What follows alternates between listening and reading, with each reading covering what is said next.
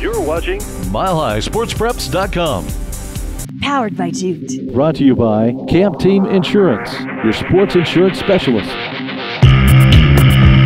Tremendous effort by the guys last week. We were pretty pleased with the effort. We can get better. We will get better. We will be more physical. We're going to work on these things.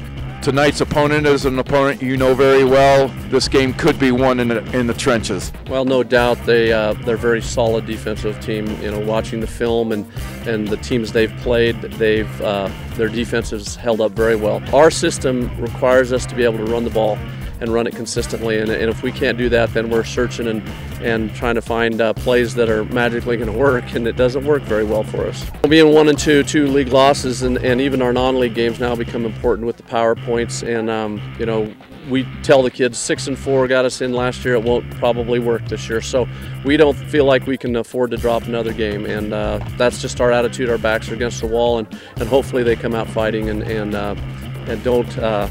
don't accept the fact that we've lost 2 games and come back and maybe find something inside that gets us over the top. Brought to you by Camp Team Insurance, your sports insurance specialist. You're watching MileHighSportsPreps.com. Powered by Jute.